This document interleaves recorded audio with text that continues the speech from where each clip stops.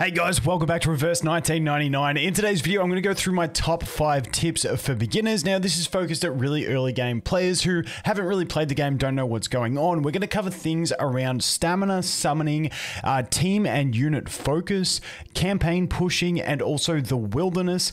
These are all key things that I think if you just get on top of these and play them right at the start, your account's going to feel a lot more comfortable and you're going to feel like you're in the right direction with what you're doing. So let's get into it with the first thing being stamina, or what they call activity in this game. And there's a few things that I want to cover with it. So anytime you're doing something in the campaign, unless it's like a story campaign stage which doesn't cost you anything, when you're farming resources and stuff like that, except for the fact that this one does give you 2 free daily runs in this one instance where you try and get some Psy Cube stuff. But besides that, most things are going to cost you stamina, or what do I say they call it? Activity. So with this activity, the thing to note is when you level up your account, and you will do this quite quickly early on. This account I started like 4 hours ago, maybe longer, maybe 6 hours ago. This is on the JP server, and yes, I got the God roll on the JP server, but unfortunately, it was on JP server with the first account I rolled, and I will re-roll for hours and not get this. But what happens is when you level up, and as you can see in 4-6 hours, I'm already level 8, you're going to get extra activity, which you can see up here as well.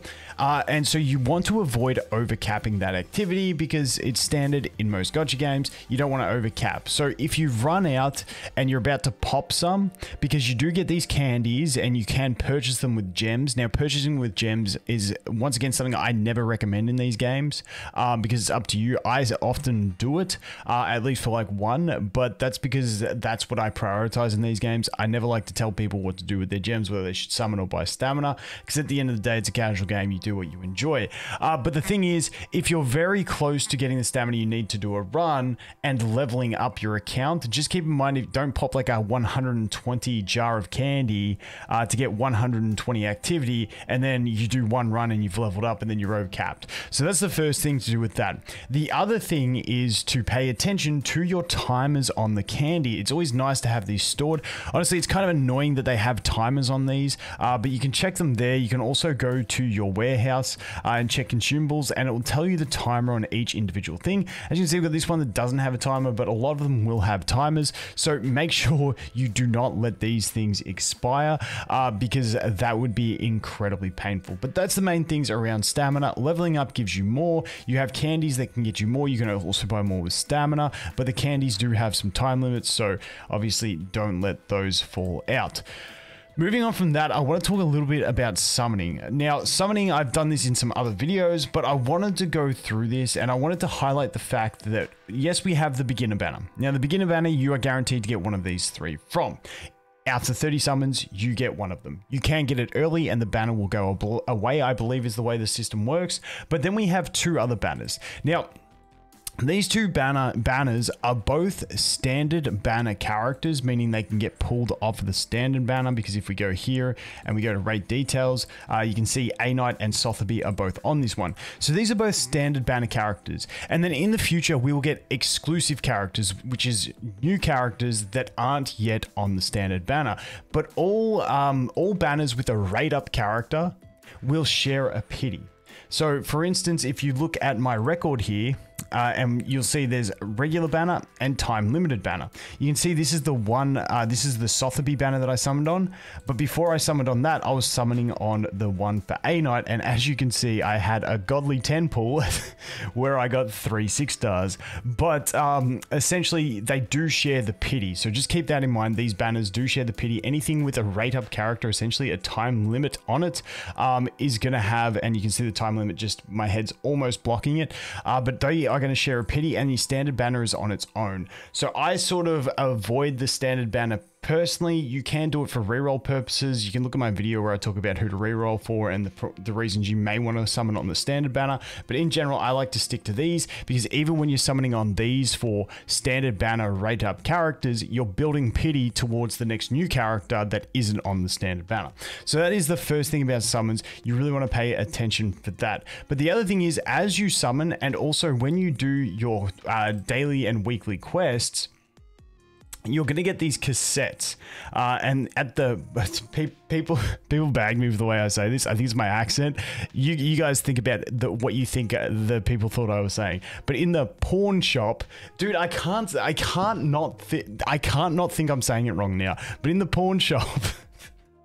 If my accent's killing me on this, you can buy summons. Now you can buy up to 10 of these every month. So this is what you want to prioritize buying with these logs. Now you can buy some over here as well, or you can go for specifics. Now these are ones here that are going to cost you the gold ones, which I believe are ones you get when you summon a 6-star. So those ones, but the base one, you definitely want to try and pick these ones up, the 10 summons every month as your priority before you do anything else. But that pretty much rounds us up for summons. The next one's going to be team and unit focus. Now, I did a more in-depth team guide for beginners, which I'll leave linked in the description if you want to go more in depth.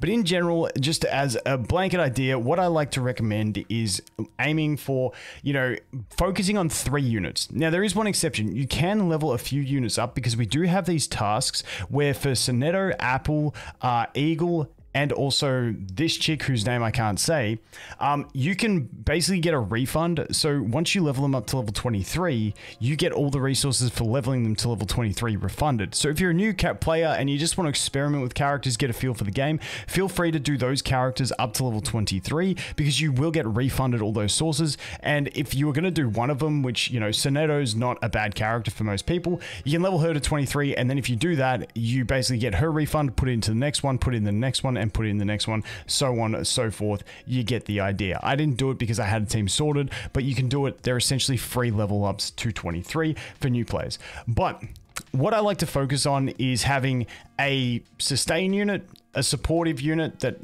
helps you with helps your damage dealer deal damage, whether it's debuffs, whether it's buffs, and then a main damage dealer. And what I like to prioritize is leveling up my damage dealer first. Now, you may think that my A Knight looks like he's lower level because he's level 26. These guys are 30. The difference is I have raised his insight once, which is a limit break, which brings his level cap to 40. Whereas the others, you can see here, that's level 30 of 30. The catch is when you raise their insight and limit break them, they go back to level 1. But A Knight is still at a higher investment than the others. Even though his level is lower, you'll get used to it. But that's the way the inside system works. But I like doing my DPS as the first one that I level up to let them sort of carry the damage and then sort of bring the others up. Now, I don't have a healer on my team currently. I've just got Tenant for the shields. It's working perfectly fine for me in these early stages. Eventually, I will put into healer. But I like to focus on 3 units at the start. And then your 4th unit, which goes into that reserve spot. You can work on that, but don't stress too hard. For me, eventually, Tenant will swap over into my sub slot. And then I'll probably put on this account, I'm not going to play it anymore because Global's about to happen, but I would put Sotheby in as my healer. But yeah, in your teams, damage, support, and sustain, and then I like to focus on my DPS first. You'll get a feel for where your team's lacking as well when you start playing through, and you can adjust based on that. So the next tip, I think that's 3 things we went through. We've gone through stamina, summoning, and team and unit focus. The next one is going to be pushing campaign because you want to push the campaign. That wants to be your top priority because campaign is what's going to unlock so many features for you in the game. For instance, when we look to the resource farming, like I mentioned over here, this is where you're going to get Psycube materials, and they're going to be important because Psycubes are like your weapons in this game. And each day you get 2 free attempts at this. So getting those 2 free attempts is going to be important. You obviously want to use those every day, but you also don't want to like dilly-dally around in the campaign and not get there for 3 days. Now, I believe this unlocks at stage 2-10, which is a really safe place to get to. It doesn't take too much grinding to get there. If we look at mine, I'm into chapter 3 already. It doesn't take too much. But the other thing you unlock is obviously going to be insights. There's a lot of things that you do unlock along the way, but the other one that is bonus resources is going to be the artificial som. Now, I say som because I can't say this word. Somnambulism. Dude. It's brutal. But this thing, you can see the rewards reset in 3 days. This is like a progression. If you've played Honkai Star Rail, think Memory of Chaos or Hall of Memories. And you're going to get these extra currencies that you can use to go ahead and purchase stuff in the shop. So you want to do this as well. So pushing campaign, unlocking this so you can push this, especially if global's the same when it drops, which I'm assuming it will be. And so you've got 3 days. Depending on when you start, just look at how long's left. So pushing that stuff and then be able to push all the time limited stuff as fast as possible is going to be really nice for your account progression from when you start your account. So pushing campaign is definitely something that you want to push early on and have as your main focus. Now, the other thing I wanted to mention is don't go repeating resource stages early on, unless it's part of your reroll process, which is a whole nother thing. But try not to farm repeat stages too early. Just go into the next stage, the next stage, the next stage, and then if you're finding yourself a little bit stuck, maybe go to something else and keep farming doing once the next hardest stage of everything, because that will get you a lot of premium currency. It'll get you a lot of gaps filled, and then once you're really stuck, that's when you can go back, and if you want to level characters, you can farm whatever stage you can comfortably clear. But essentially, I like to focus on new things first, get them all cleared once, because then you're getting the gems, you're not wasting that stamina essentially, and then maybe you get more achievements, you get more experience, and then you can keep leveling up.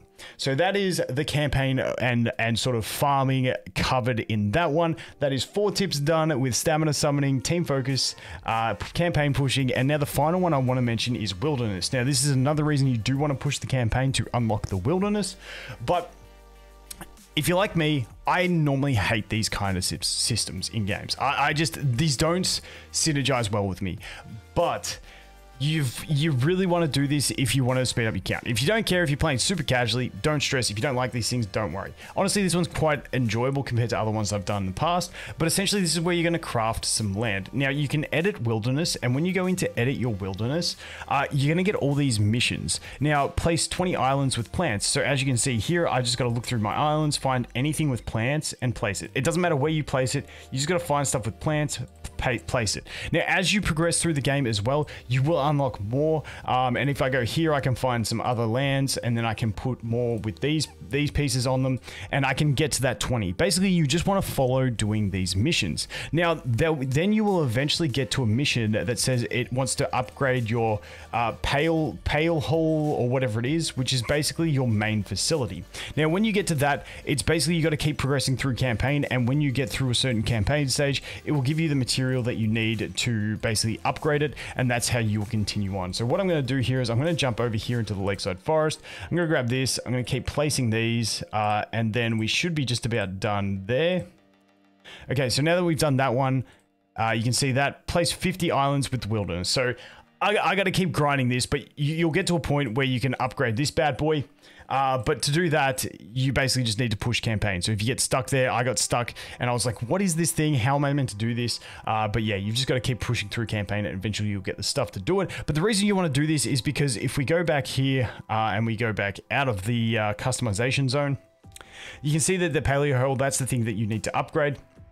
But it also does give you some AFK rewards here that you can go ahead and get. It's also got crafting involved. I may have to do a full guide on this thing in the future, but essentially you can upgrade the AFK loot that you get from all these different things. You can see here, you can upgrade it with these resources that you get along the way as well. So there's a lot of things you can do in here. Essentially, you just want to early game unlock it, do the missions, get as far as you can progressed in it, and then just keep up to date with it, because it is going to give you some good AFK loot. Eventually it will become like a real idle thing, but early on you just want to maintain it as well as you can.